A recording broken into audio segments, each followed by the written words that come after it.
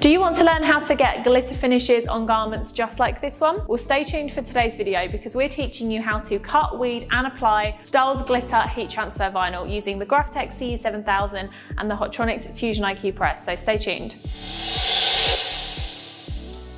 So we're going to take our glitter heat transfer vinyl and load it into the cutter. The cutter I've opted to use today is the Graphtec CE7000, and we have this in a 60cm wide setup on the stand as well. So you can get this as a tabletop option, but we've opted for the stand just because it makes it a bit easier for us to move it around our showroom here, which may also be the case with yourself and your workshops at home. Now you want to make sure when you're loading your vinyl into the cutter, you're loading it with the matte side upwards, not the shiny glitter side. You want to cut into the actual vinyl itself and not the carrier.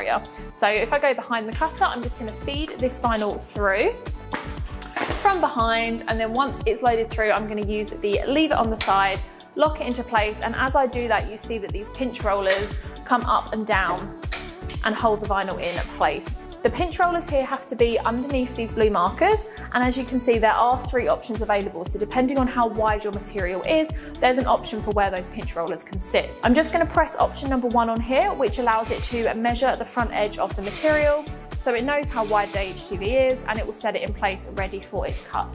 So we're currently in condition number 2. This was set from a previous vinyl that we're going to use. So I'm going to swap it for condition number 3 today.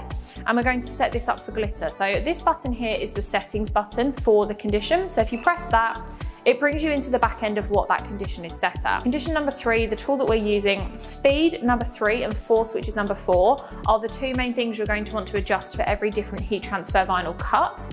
So the speed for this one, I am going to leave at 30 centimeters per second. That's okay for glitter. We tend to recommend between 25 and 50. Setting number 4, the force here, is how deep that blade cuts into the material. So if you're using flock or glitter like we are here, for example, that material is that bit thicker and needs a bit more force. If you are using sports film or premium plus, for example, because they're much thinner vinyls, you don't need as much force for them to complete the same cut. So I'm just going to hit number 4 and I'm going to adjust our force to, we recommend 18 to 22. So I'm going to go 20, see what it is in the middle. And now I'm going to carry out a test cut. So in order to do this, I just push this button here. Gives me the option to move it, but we don't need to because it will do it on the corner there. Then we're going to press enter and it will carry out our test cut.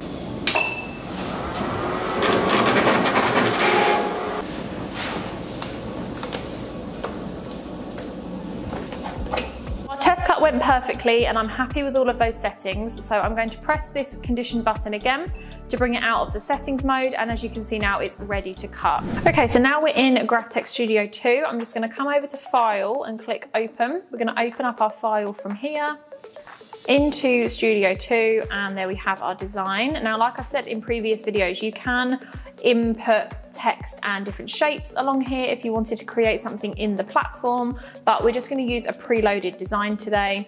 Now, always make sure to head over to Object, Mirror and flip your design, because with heat transfer vinyl, we always cut on reverse. Once you're happy with everything and you're ready to send it to the cutter, head up to File and go to Cutting View. And then on here, you can resize your design and it gives you the measurements as well, which is super helpful. And then it's connected to our cutter up here via USB, but you can also select a Bluetooth option with this. And then you just hit output whenever it's ready.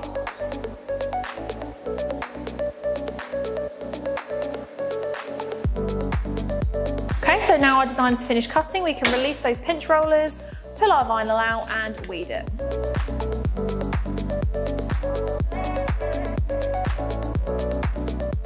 So we've cut and weeded our glitter heat transfer vinyl, and it was super easy to do with the Graphtec CE7000. It's super quiet as well, so I just had it going in the background while I was doing some other things and I barely even noticed it was there. Next up, we're going to show you how to apply glitter heat transfer vinyl. But firstly, I'm going to make sure my heat press is set up correctly.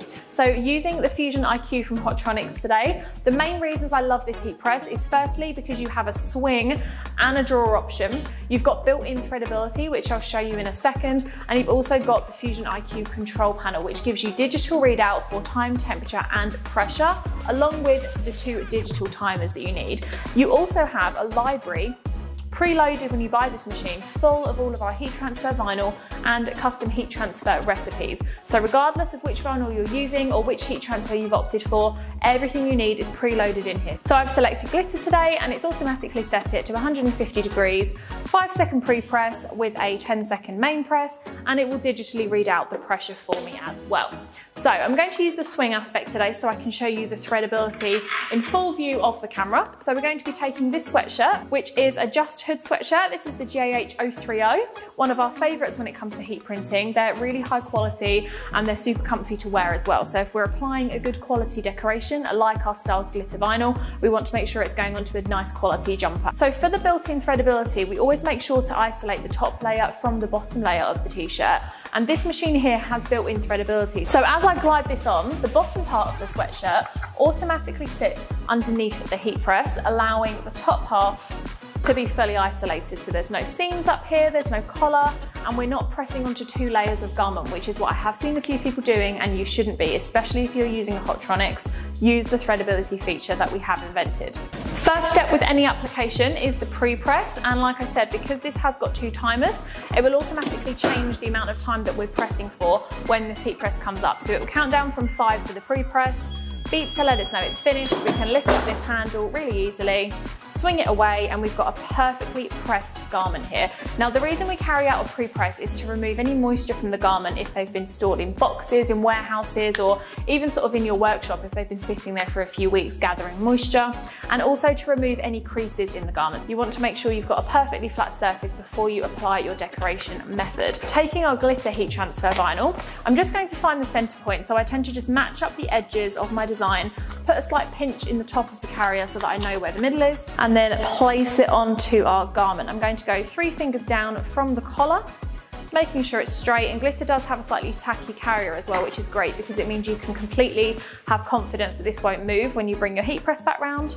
Just adding a layer of release paper to protect the garment and the transfer. Glitter is a hot peel, so the second that this is done, we are going to be able to peel that carrier. So that fuse is complete now, so we just lift that up.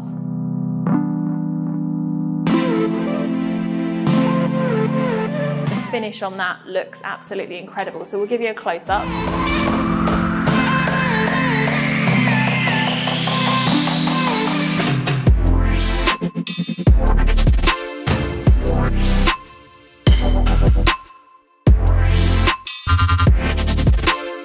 And there you have your finished product, glitter heat transfer vinyl from Stahls. This is one of our best-selling products, and I can totally see why. The pigments in this really do pick up every single fraction of light that comes through, and it just looks absolutely brilliant on this garment. Our glitter heat transfer vinyl is actually vegan, and it's Oekotex approved as well, so it's safe for use on all children's garments, so you can create products that suit all of your customers regardless of their needs. This glitter heat transfer vinyl by Stahls comes in over 55 colours that you can get here in the UK, including the more subtle ones that we've got here today, black, white, rose gold, gold, silver, and even those neon finishes as well, so you can really make those designs pop on the garment. And don't forget, the more vinyl you order, the more you save. So if you order 5 meters, 10 meters, or 25 meters, the price drops each time, making it more profitable for you to produce these for your customers.